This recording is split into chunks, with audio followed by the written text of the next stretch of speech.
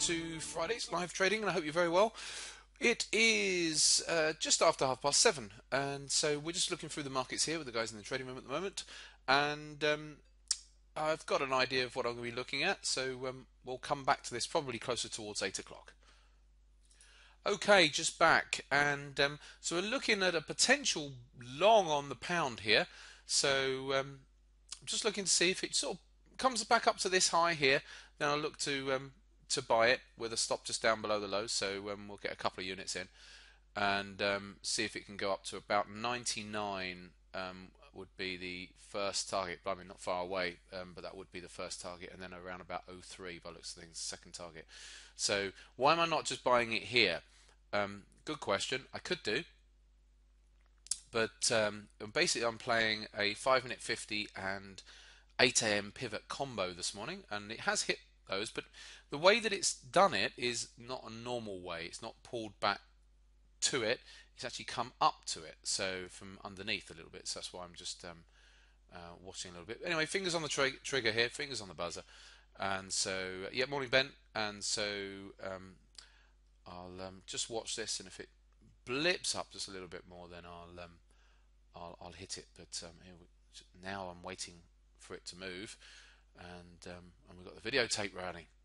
Here we go. So okay, so let's put a long in. Now, I could have just bought the high there. I've got one unit in at the moment. Let's see if we can get a second unit in. Hold on.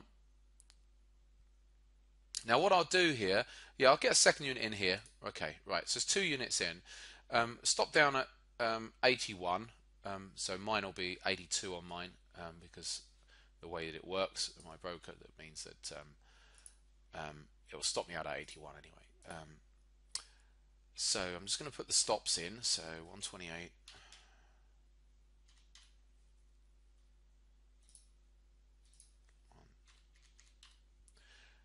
Now, okay.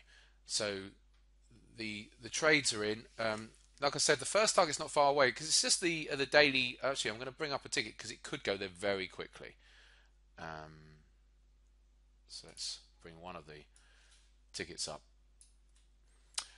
It's really, it's only like 9 pips to first target. That's the daily R1S, daily R1 pivot, which is up at 99.7.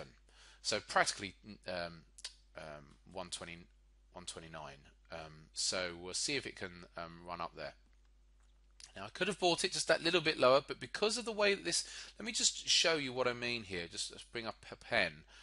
What happened here is we had this move down, and then the pivot came in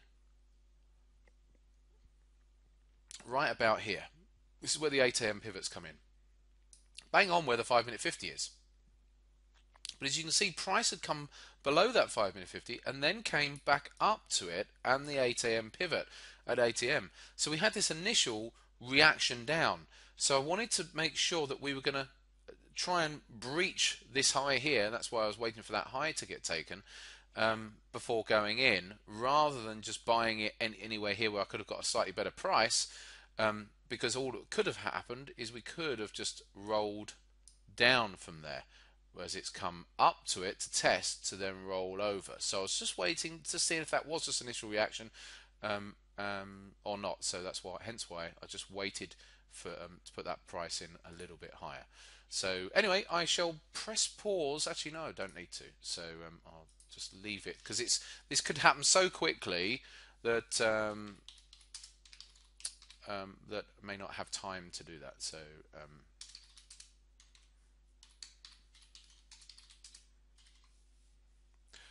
yeah, it's nearly there. So we're hopefully I didn't hit it. That didn't hit. That might have hit it on the charts there. I was typing to the room there. It may have just hit it. I'm just going to have a look off screen. If it has, yeah, while I've been faffing around there, I was just putting a message into the trading room, and it must have just hit it. But never mind. It might come back up to that level yet, so we'll see. So that wasn't the best, is it? I should have put a limit order in, really, because sometimes they go up so quickly that don't get much chance. So anyway, we'll see if it can go back up there. And obviously I've got a second target. Well, I've said 03, but we could look at 08 actually. Let me have a look at the higher time frames, make sure I'm not missing something, because I'm treating this as an out and out day trade, but there could be some higher levels. Yeah, actually, we'll try and run it through those and see if it can run up to sort of 25. I see some potential maybe to run up to about 25. So I'll do that. So we'll take the first one off if I can get there again. If it gets back up to 129 area, let's see what level it actually hit. No, I won't buy it at the moment. Does look like it was about there, doesn't it? Yeah. No, it definitely hit on my charts off screen. So anyway, we'll see. I could put a limit order in. Actually, let's do that. While I'm talking, sometimes you miss stuff. So see, like I said, I put my stop in at 82 because of mine. If I put a stop in at 82, it has to go below 82 on the ask in order for me to get filled. So, so that means I get stopped at 81 anyway.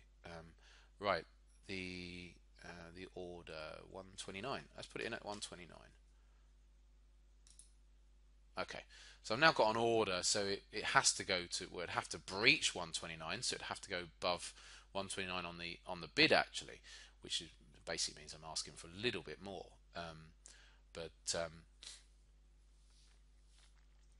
And then, I mean, because what I'm trying to do here is just out and out day trade today, and rather than getting into trades and then just saying, oh, well, I'm just going to let it run. Don't do enough out and out day trading on these videos. It's just conducive to the markets and summer markets and all that. But sometimes you say, oh no, I can see something. I'm not looking at the much of the bigger picture, so I can see some potential for some sort of trades, and let's see how that goes. So for now, there's nothing. Although, so because I'm out and out day trading it, people then start saying, well, okay, well, what would you do with your stop? You know, if you get half off, will you manage your stop? Will you move your stop up? It still has to be done technically. The potential is to move the stop below this spike low here, but I think that's getting very acute on the management. So I think at the moment the stop below here is fine. So we shall see. I mean, if we break higher and then do another little retrace and then start coming up again, then I can then start looking at stop management. But I don't think I would bother at this point. Now, what would happen if the pound just came and reacted all the way back down here?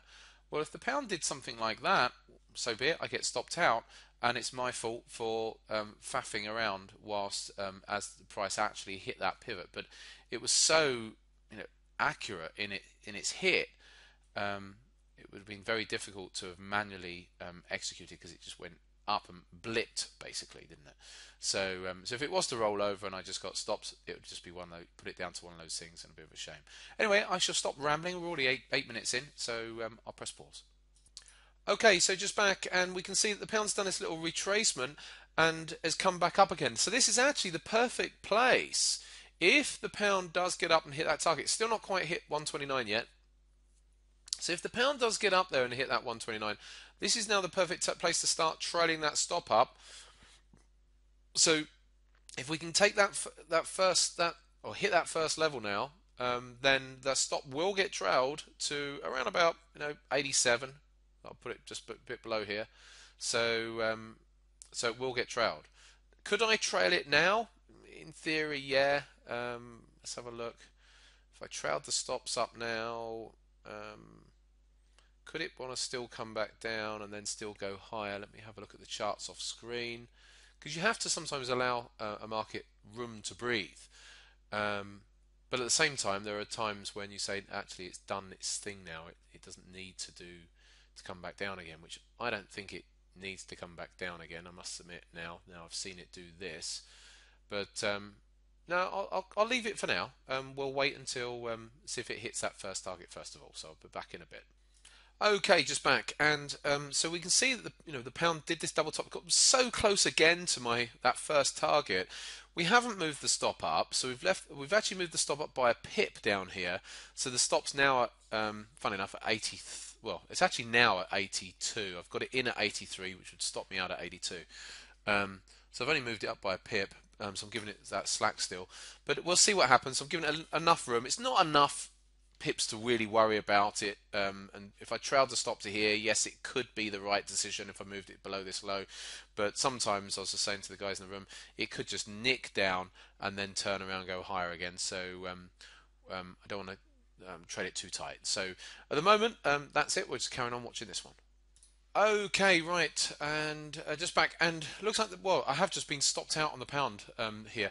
That would be really funny if by trailing it up by that one pip, it did come all the way back up. But anyway, let's take a screenshot. Actually, it doesn't really matter. I don't suppose the positions I'm in at the moment. I could show you the accounts because I think okay. Okay, so lost £127 on this pound. Okay, so here's the two entries at 90 and yeah, both of them were at 90, 90 and a half, and got stopped out at 82s, whatever. So £127 loss on there on the pound there. Obviously, I mean, you can see I'm in other positions. I'm always in other positions, but it doesn't really matter too much about those other positions at the moment. Sometimes I don't like to show you the counts if I'm in early stage positions.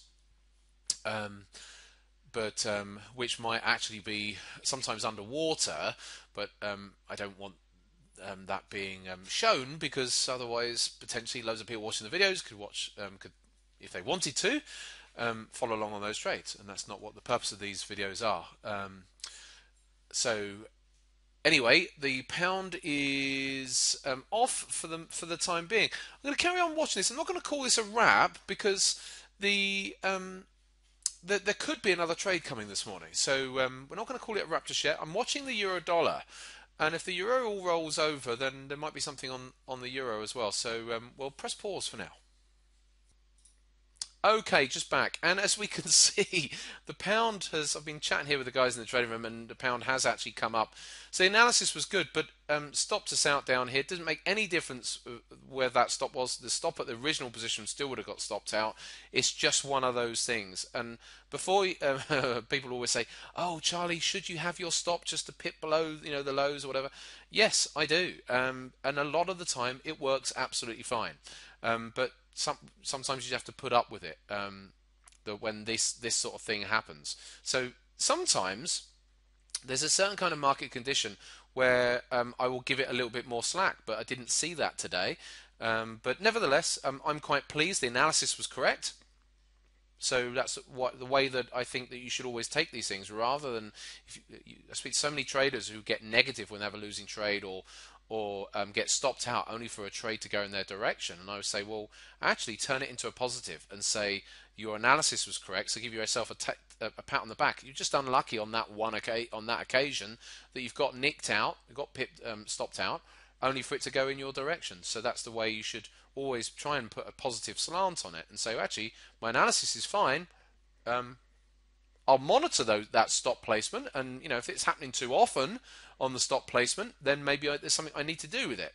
But overall, my analysis is good, and so that's the way I should treat it, and so that's the way I advise. But anyway, so that's good that the pound's come up, but not so good that I've missed out on it. And it's frustrating, yes, but you have to just sort of dust down, and say, well, the analysis was fine. I just got nicked this morning, and that's about it. Right, I'm not going to put any more trades on now. We're mid-morning, and this afternoon I'll be heading off. I know we've got some CAD news out at 1:30, but I think this video is long enough for today, so I won't be continuing with the video today. So, but overall, there's plenty of nice positions open at the moment, so we'll see what happens with some of those over the next week. But just keeping it tight there today. So I shall leave you to it. Enjoy your weekend. Back next week.